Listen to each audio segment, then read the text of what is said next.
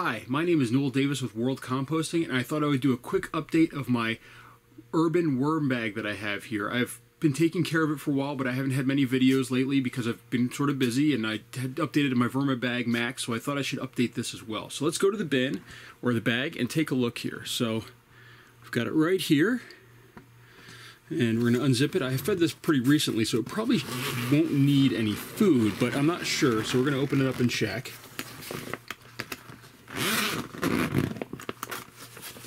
So yeah, there's a little bit of moisture on the top here. So it's pretty moist in here. And as you can tell, there's food in there. It's been doing very well. Let's just see if the worms are... Yep, the worms have moved into this food that I added probably a few days ago. So they've already moved in here. They're starting to consume it. And hopefully soon it'll be gone. All this paper is a little bit wet that I have in here. The coffee grounds are sort of fresh, but that's okay. They're a little bit dry, but they'll get worked in.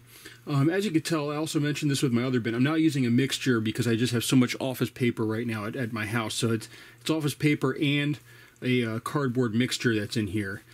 And that's what's going into these bins now. The shredder that I have is working great for both of them.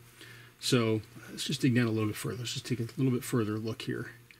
So there's a lot of carrots in here. I'm seeing a lot of little tiny white bugs running across it, which is normal. I've seen these. What are they? Probably springtails or something like that. But that's normal. A little bit of an odor from the bin this time. Not quite as odor-free as it has been. But I just fed it, a few days ago.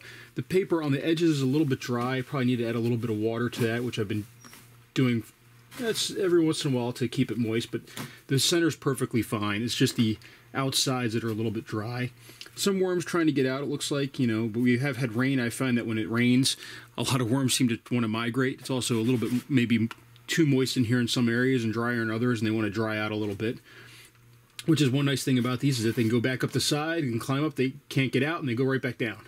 So overall, it's working really well. I've got, a good 6 inches, let's say, from the top, 5 to 6 inches from the top here, and it's probably ready to start harvesting soon. So I'm probably going to try that in the coming weeks here. Try harvesting from the bottom and see how that goes. It's be the first time I'm harvesting on any of these, but that's my plan right now.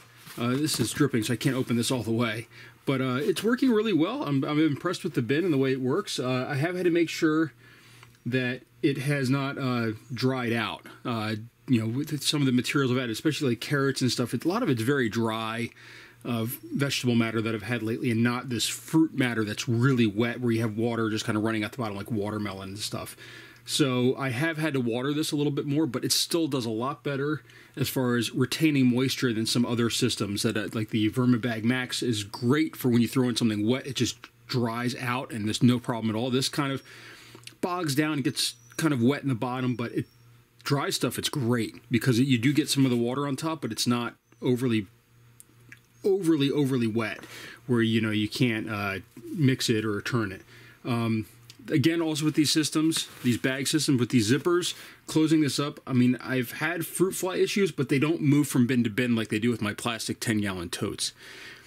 And those systems, when I get fruit flies in one of them, all of them are going to have it because it just goes from one bin to the next bin to the next bin to the next bin. These bins, it's self-contained. If there's a couple flying around right now because I've checked some of my other bins, but I don't see any in here, which means that they have not infiltrated this cover or the bottom, and therefore I don't have those issues. So that's my update. I just want to get everybody back up to date on my systems right now. So this will be hopefully the next time I go over this, I'm probably going to try to do a harvest from the bottom. So we'll see. All right, thank you very much. Please like and subscribe my videos, and I'll be back again soon.